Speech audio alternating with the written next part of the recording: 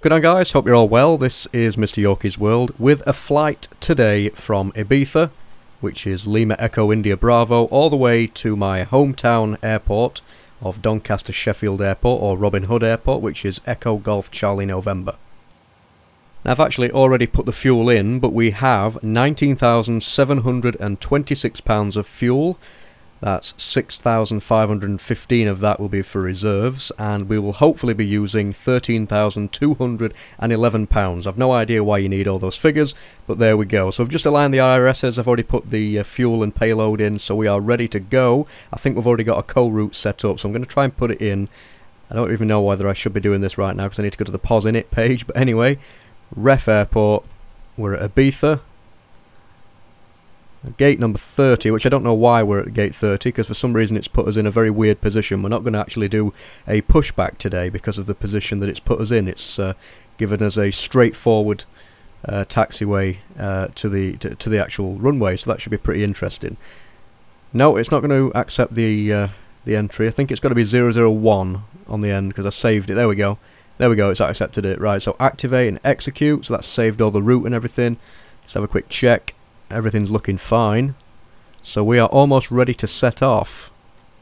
Our cruising altitude today will be 37,000 feet, so that's pretty cool. As I said, we're on a straightforward path straight from Ibiza to Doncaster, Sheffield in the United Kingdom, straight onto the ILS, and hopefully going to be landing at ILS runway number 02. So let's put the 0 fuel weight in. Reserves, we need to put in approximately... I'm going to put 2.9. I have no idea whether that's correct, but we'll just put 2.9. It's an estimate, so it probably isn't. Cost index would be 90, not 90, 30, sorry. I don't know the cost index, but I always just put a round number like 30 in. 6,000 for the transition altitude, for it's a European zone, and 370 for the flight altitude. Let's just execute that and go to N1 limit. We're going to be doing a 24k D rate takeoff. Noise abatement with flaps 5. Let's just work out the V speeds. There we go. 148 for V2. So we'll put that into the MCP. Switch on the auto throttle and flight director and everything. And we'll also put the altitude in there. I might as well just do that now before I forget. This is actually a very rare thing for me lately, because I've been learning how to fly the lighter aircraft and stuff. So yeah, this is going to be the first time in quite a while I've actually done a sort of a flight like this. Let's just put the runway heading in the course selector, like so. I tend to do this, I don't know whether this is the correct way to do it with the course and heading, please correct me, but as far as I am aware, heading is the way that you are heading, and course is the heading that you intend to take, I believe. Please correct me if I'm wrong. Runway 24 we're going to be taking off from, so I've took the heading of that runway and just stuck it into both for now. We're going to work out the landing flaps that we need and all that lot. We'll probably change halfway through. Set the frequencies, which is 110.905 in nav1 radios, and we're also going to turn on the TA and RA. And we'll give it a quick test just to make sure everything's going fine. I don't really do many of the tests like I should do, to be honest. I really need to start doing that, but I don't really do that at the minute. I'm not really that advanced. TCAS test pass. Oh, that's a positive. TCAS test has passed, so we know that we're all good. So we can start turning on the lights. All exterior lights, we'll switch those on. We'll switch the fuel pumps on. Turn the two centre ones off. Yeah, we need to turn the centre ones off. I'm still getting used to the actual procedures, guys, so just bear with me. Isolation valve auto. We also need to turn on the window heat switches, the probe heat switches, the anti-ice, I don't know whether we need that, but the hydraulic pumps as well, and emergency lights. Set to armed. Seatbelt signs and the chime need to be on. That's all sorted, and we'll switch on the yaw damper as well. Just wait for the APU now to fire up. Just set the ignition switch to centre. I always do that because it's just easier than setting it from left to right or from right to left when you're starting the engines. So we will set the trim to 5, and we'll also put up the engine display for when we actually do the pushback, or lack of pushback, and start, because we won't be doing a pushback today, like I said, because we've been put on a rather unusual place in this airport. Gate 30, it's decided to put us in a very strange predicament where we don't need pushing back, so I'm just going to have to start the engines without a pushback, which is weird. So remove ground power, and we will set the parking brake. I think we're all sorted, near enough. We are getting there. Just set the first officer's FMC onto the legs page as well as mine, because we don't need it on the pushback page like I usually have it. And we are almost set to go, I believe. I think what I will do is close the doors now, check the cargo doors as well, because I don't know whether they're actually closed. I can't remember whether I closed them or not. Got a warning, there we go, just clear that warning, that's from the APU I think. So the doors are open and the air stair is open, so we need to close both of those. I'm not sure whether the cargo hatches are open or not, but we'll soon find out. No, they're not, so that's good. So we are closing the main exit and removing the air stair now. And we should be setting off very, very shortly. As I said, this is about a 2.5 hour flight, roughly. It can take a little bit less, and it can take a bit longer as well, depending on circumstances, obviously. If you have to go around and stuff, for example. You know, if there's any hold-ups, which there won't be, because on this occasion I've got no traffic enabled, so we will not be doing a go-around. We'll be just going straight to the runway and doing a straightforward landing. So we are all good. Just looking at everything, just to see if it's set up correctly, because you can never be too careful. We've got no sort of orange lights that need immediate attention at the minute. So let's just set the engines to start, and we'll begin the startup procedure ready for departure. So if anybody's wondering, no, I have not yet got my FTX Global packs. I've not actually got the texture packs or anything yet. It's still in the works. I'm still planning on getting those as soon as I get the money, which will be very, very soon. I'll be buying all the packs at once, because obviously I want to get the best out of the simulator. I've actually just overclocked my CPU to 4.4 GHz. The Intel Core i7 4790K is the CPU that I've actually got. Can see the engines are spooling up now, so that's pretty good. When that gets to about 56, that will mean that the engine number 2 is fully started, and we'll be able to start engine number 1. So I'm just waiting for that now, 4950, so it's nearly there. Again, the ignition lever is in the middle because it just makes it easier. There we go, engine number 1 starting now. That's engine number 2 completely started. So as I was saying, yeah, it's a 4790K at 4.4 GHz now. I've got a lot more smoothness in the sim, and I'm really, really happy about that. I've got a few tweaks as well. This is version 3, but believe it or not, I have actually experienced a little bit of stuttering, and some tweaks have actually helped. So if you want to know the tweaks that I use, you feel free to message me on Facebook or one of my social media websites. I might even do a video about it, to be honest, and let people know exactly what it is that I use, because I'm getting immense smoothness, and this is, you know, even in busy airports, no sort of stutters or anything, or even if there are, they're not sort of identifiable really, not really noticeable. So I could not be any happier. I honestly could not be any happier with this sim at this minute in time. It's absolutely fantastic. We're going to set the flaps to 5 before I forget, and also I'm trying to think, there's something I've forgotten. I know for a fact there's something I've forgotten to do. That's it.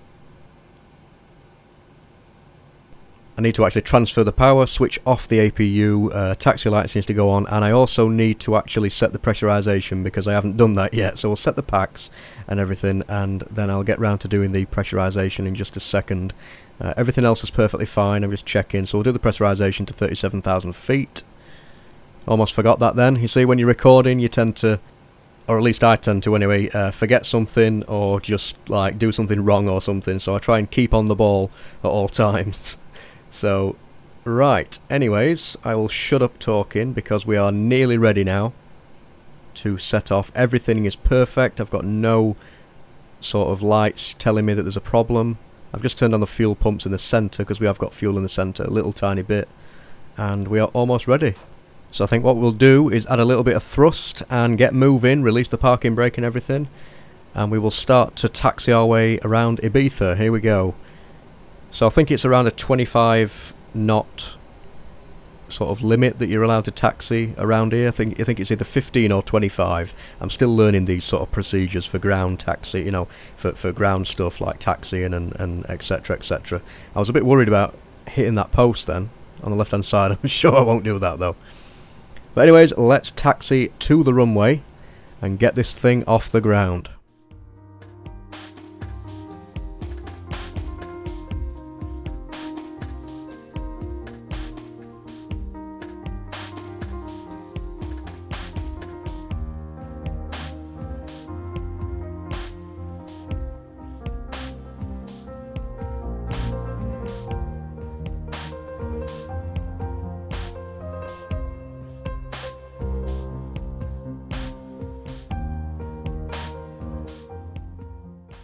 Right, so here we are, finally at the runway 24. Everything's clear.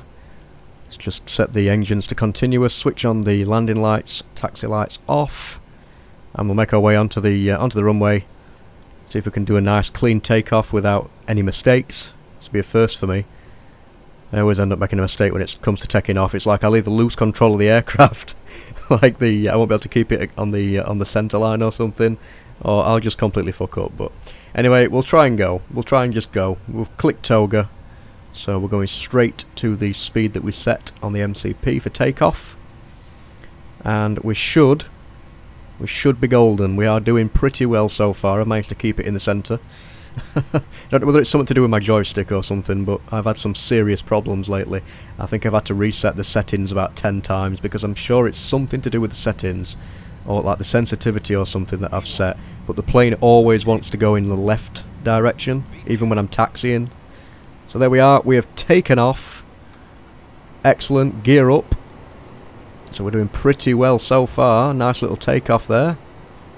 Speed and everything is set. Let's set the auto brakes to off. Set the LNAV and VNAV going as well. And then hopefully when we're about 1,000 feet in the air, here we go, set the auto... Oh no. Oh shit. No, it doesn't want to work. No. Oh, hang on a minute. It's because I've... That's it. It's because I'm using the joystick. I'm still pressing on the joystick trying to keep it at a certain pitch. We're all sorted. So now it is the computer's aircraft.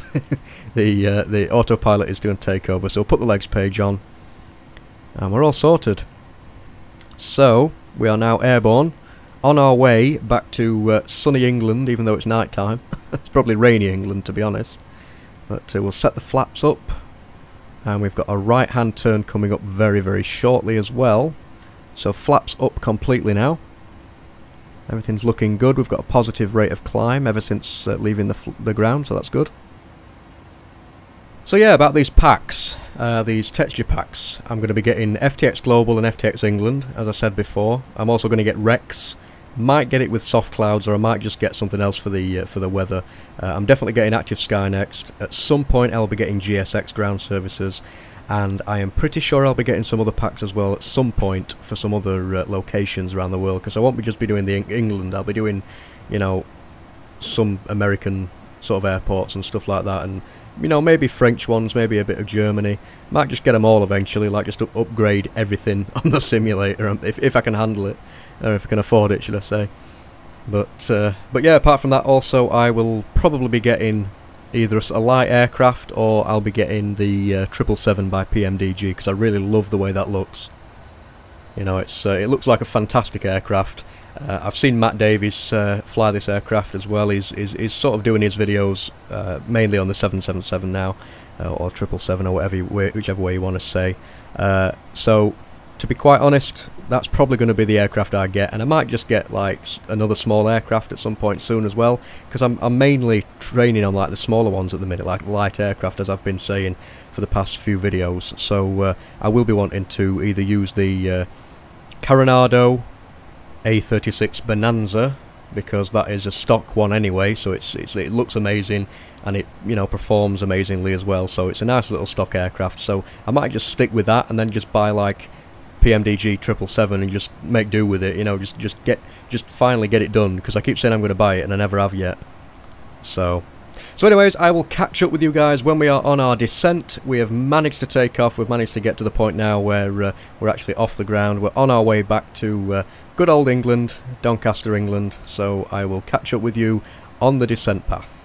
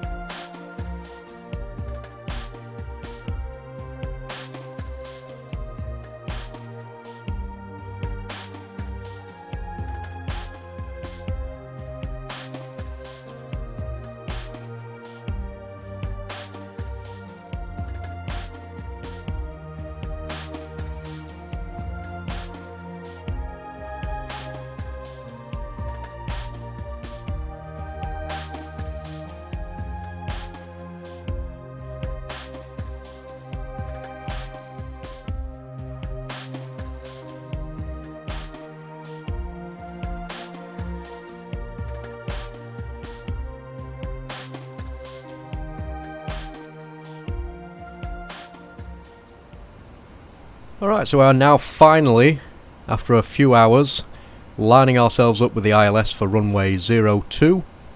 We're hopefully going to be exiting the runway via Charlie, and we're going to head for gate number 6 according to the charts that I'm looking at right now.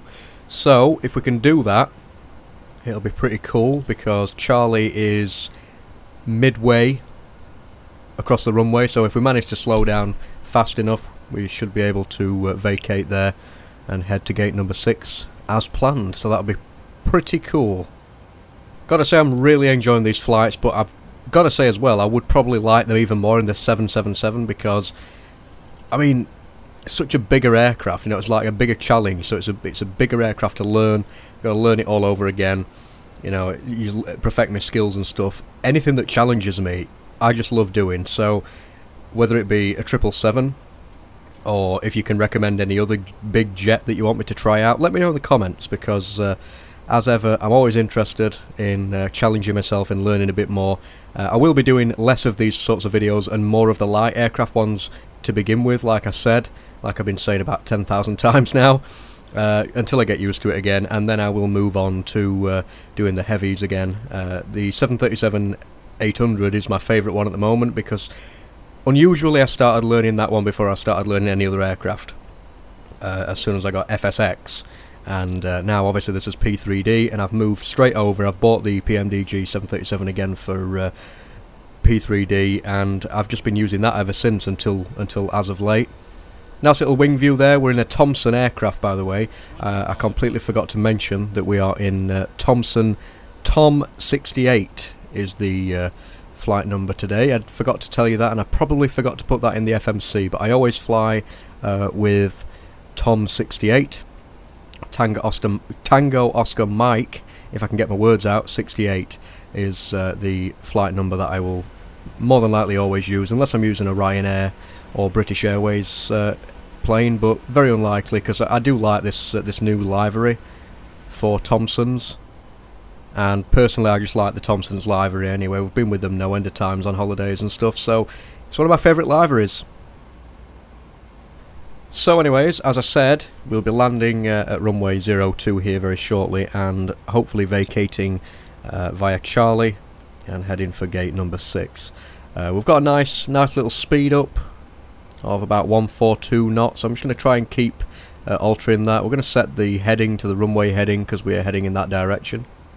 And that particular heading is 020 for runway 02. What a coincidence that is. I can actually remember when I tried doing landings like this and turning off the autopilot at 1,000 feet, which I probably will do this time as well. We'll turn it off at about 1,000 feet, and we'll do a manual landing and see how good I can actually do it, because I always end up fucking up. So we'll see what we can do. Wait while it gets to 1,000 feet, and we'll disconnect the autopilot, as they probably would do anyway. Auto brake is set, everything's set, the spoilers are armed. Landing gears down with 3 greens. Engine switches are already set to continuous, and the flaps are set for landing, which is 30 degrees. So we're just waiting now for touchdown, and we will disconnect the autopilot as soon as we hit 1,000 feet. And there it is, 1,000. So we'll disconnect the autopilot, and here we go, my aeroplane. Still got the auto throttle armed just to sort of like compensate for any wind or anything, but I might turn that off in just a sec. But we are okay. I'm not going to touch the controls too much. Just going to try and get down. Really try and get down. There's a tree over here, by the way. There's some of this scenery is a little bit fucked up on Doncaster Sheffield Airport. There is a tree that gets in your way if you are too low, so ideally I would either try and find a way to remove the tree, or I should really be doing an approach from a higher altitude. So we're going to take off the auto throttle here. It's fully my aeroplane now. We've only got the auto brakes and auto spoilers set anyway. So we should be set to go and touch down as smoothly as possible. So we are really getting close now. Here we go. I'm going to start just lifting the nose up a little bit. That's that tree, by the way, that's just there. I think we've just, the engine's just got it. So in real life we'll probably be crashed by now, but here we go. Let's try and sort of centre the aircraft. Here we go. Touchdown. That was a bit of a heavy one, but there we go. Reversers are active. Speed brake is up. Manual braking now. I know I should be letting the auto brakes get there until about 60 knots, but I've just deactivated them anyway. There we go, just turn them off. And we'll put the spoilers down as well. We've got an alert light, but we'll sort that out. And it looks like we're actually heading the right direction, because Charlie is just up there on the left. So hopefully we'll be able to pull off at Charlie, do the after landing configurations and what have you, and then continue to taxi to the gate number 6 as planned. So for once things appear to have gone to plan so far. Charlie's just coming up on the left here, so we're going to pull off. And yeah, so this has been like 2.5 hours, and it's been a really nice pleasant flight, to be honest. I'm hoping that you've got some nice scenery there. I'm going to get the Orbix FTX packs, obviously, and that will improve things vastly. So let's just pull off the runway here, and we're going to go over this threshold line, and we will set the parking brake and turn all the things off and the transponder and what have you, and just configure the aircraft ready to taxi to the gate. So let's just configure everything. We're going to obviously turn the engines to normal, landing lights off, taxi lights on, APU start, APU bleed can stay as it is for now, probe heats off obviously, and I think that's about it, to be honest. We will turn the lights to steady, and I think that's it, to be honest. We'll turn off the transponder, just reset the frequencies. I always do that because sometimes for some reason it's like a glitch or something, it continues to play the Morse code of the airport even when you turn the transponder off sometimes, which I've no idea why. So anyways, we are going to power up again now, head towards gate number 6, which is just in front of us actually, slightly to the left in front of us near the terminal building there. Check for some traffic, which there is none because we've got no traffic enabled. So it's happy days. Nice little wing view. I love the wing view, I really do. I like the wing flex and everything. Oops, that's my easy dock. I absolutely hate easy dock sometimes.